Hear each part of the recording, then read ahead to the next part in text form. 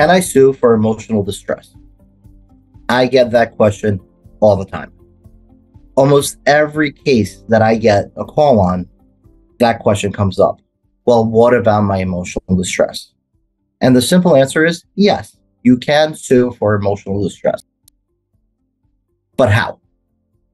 I'm going to pull back the curtain a little bit about this topic in general and how it comes up in, the world of personal injury cases. There's two types of claims for emotional distress as a standalone claim. So intentional infliction of emotional distress and negligent infliction of emotional distress. And they're very different. So I'm going to start with the intentional, because I think those are the cases that people hear about more and they see more. And those are, a lot tougher, because for an intentional emotional distress claim, you have to prove that somebody did something egregious. And by egregious, the court really scrutinizes the conduct. It has to, go beyond any bounds of decency. Words alone are insufficient. It has to be something really bad and has to be intentional. That's another element. It has to be done on purpose with the goal of hurting or disregarding the likelihood of a person being hurt from an emotional standpoint. The third element is that you are actually suffering emotional distress, severe emotional distress. Being upset isn't enough. So in those type of cases, you have to show some outrageous conduct and a severe emotional response to it. Negligent infliction of emotional distress is different. Until recently, you had to still show outrageous conduct. More recently, the courts in New York said you do not. And this is good. So any type of case, whether it's a car accident, a medical malpractice, any type of case where there's a wrongdoer, a person that is responsible, does something negligently, and it results in emotional distress, you can sue for that. You no longer have to show the outrageous conduct for negligent infliction of emotional distress claims. So that's good, but you still have to show the actual harm. Just saying I was hurt isn't enough.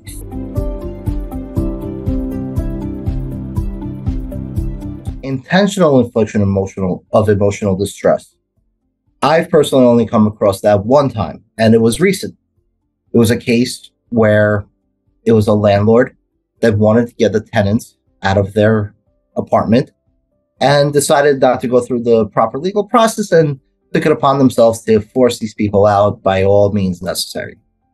And in that case, the allegation was that the landlord first threatened to file a false complaint with Child Protective Services against the tenants, who had 3 kids, 2 which were teenagers and 1 which was a 5-year-old girl. And then actually did take that next step of calling ACS, or Child Protective Services, and made a false claim saying that the children were being abused, neglected, all these terrible things. And it resulted in an investigation. That's intentional conduct. It was meant to hurt, to force these people to suffer in a way that they'll have no choice but to give in to the landlord. And obviously, it's not hard to, draw the nexus, the connection between that act of calling ACS and instigating an investigation and the emotional harm that comes from that for the parents and for the kids here. There, the children, they were pulled out of their classrooms for, meetings with ACS workers. The parents, they had to go through interviews, and their parenting was questioned, and the threat of losing their kids was very real. And in the community, neighbors, teachers, principals, they were questioned about, the parenting and how these kids were living. There's a great deal of not just stress, but embarrassment and, the psychological, emotional harm that came from that. And it was from an intentional conduct. And it wasn't that clear. It was still a fight. The defendants in our case, they filed a motion to dismiss and saying that that act of calling, even if true, the act of calling ACS to getting an investigation isn't egregious enough. Luckily, in our case, the court disagreed with them, agreed with us, and allowed us to present that claim to a jury. And we settled before, the jury really had to decide. But that's the type of conduct at a bare minimum that's required for the intentional infliction of emotional distress. You see it more often in cases with, sexual harassment in the workplace. If a person is being subjected at their work to, just really uncalled for sexual harassment, advancements, touching, stuff like that. And it results in harm. A person can withdraw from their family, their home, lose their job, and suffer the emotional consequences of being subjected to something as outrageous as that. Those are the claims that you see, more often dealing with intentional infliction of emotional distress.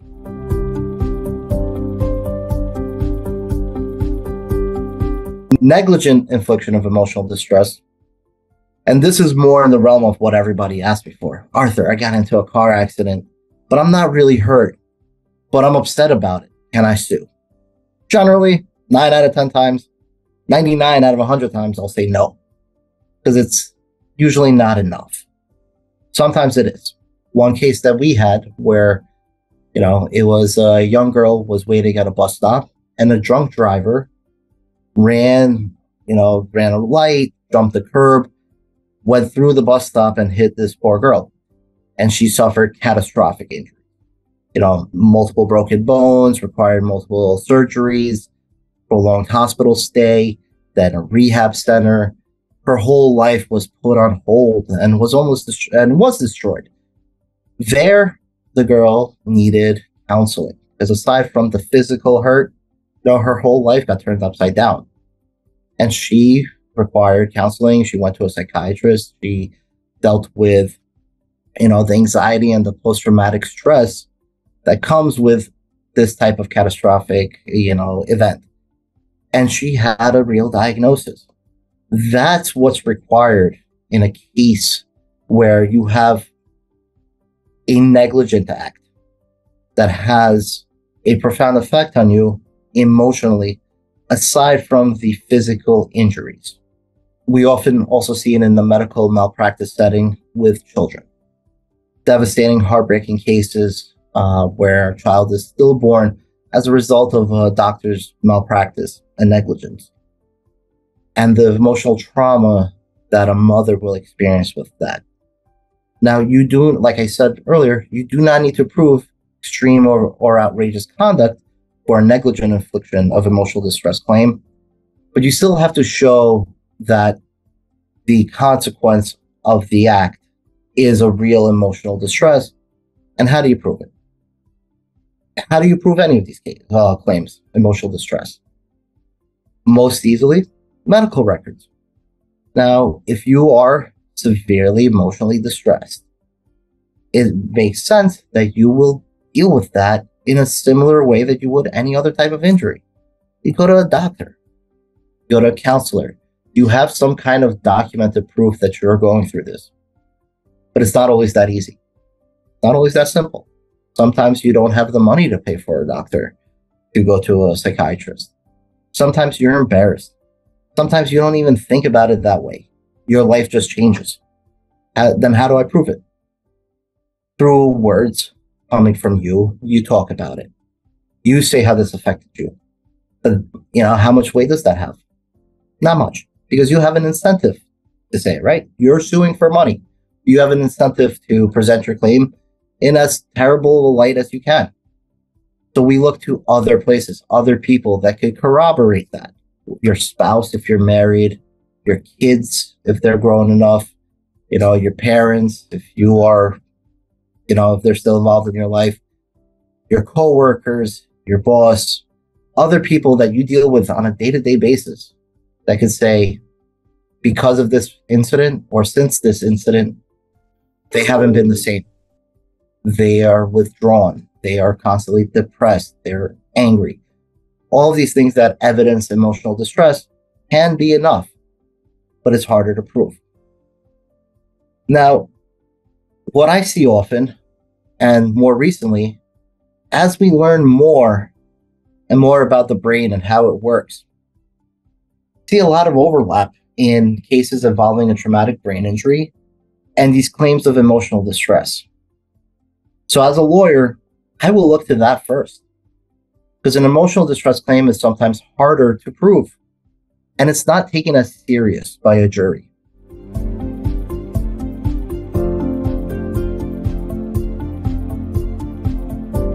Now, there's something that we have a claim when you sue for personal injuries. That's called loss of enjoyment of life. If you are somebody, you have a regular job, you work 9 to 5, but in your free time, you like to play music. That's what brings you joy in your life. You play a piano, you're in a band. Some people after work, I like to have a glass of bourbon. Some people like to play the piano. We all do what works for us to bring, to relax, to reduce stress in our lives. And now you got into an accident. Say you tripped and fell because somebody didn't take care of their property the way they were supposed to, and you got injured and you broke your hand. You can't play the piano. You lost a part of your everyday life, what brought you joy. And you tell me, Arthur, I'm emotionally distressed about it. I don't know if I would bring that claim as an emotional distress claim. It makes more sense to let the jury hear that you lost the enjoyment of your life because of this physical injury. And the jury ties it together. They're not dumb. When they hear that this physical injury, a broken hand, resulted in your inability to do what brings you enjoyment, they assign a value to that pain and suffering. And they'll compensate you for that generally appropriately. So it might not make sense to have that fight on whether or not I'm proving enough on an emotional distress claim. You also see it in, like I mentioned, in brain injury claims. If I see a case where a person, whether they fell or it was a car accident, they hit their head, they had loss of consciousness. And since then, they're exhibiting signs of depression, anger, impulse control. My first inclination now is to look at, is this related to a brain injury? More so than, in a purely emotional aspect. Now we're able to diagnose and treat and, prove brain injuries a little better than we did a few years ago. You can test brain function, and we know what parts of your brain affect what function in your body. Some parts of your brain allow you to move, motor function. Some parts of your brain affect speech. Some parts of your brain affect mood. And if you are, extremely depressed after an accident and you're angry and, your relationships are starting to fail, you no longer are performing at work or school the way you were before, I would like to get you to a neurologist and examine your brain.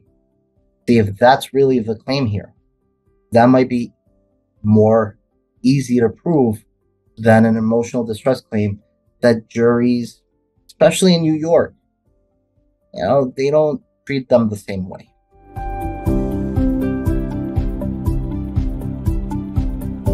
If they're so difficult, if they're so hard to prove, there's so many moving parts on them, and they might not even make sense. Because if it's real, it deserves to be treated like any other injury. Luckily, in society, we've moved towards a point where we're recognizing all the different aspects of a person's life and how it could be impacted and affected by trauma, physical trauma, emotional trauma, whatever it is. So I don't like to disregard or discredit claims where a person says, this has affected me emotionally. But that doesn't mean every case of a person being sad is a case worth bringing. And it takes us as lawyers to evaluate to see, is this something that I could recover from a jury? And I will treat it like any other injury to do what's right for a victim of somebody else's negligence or intentional acts.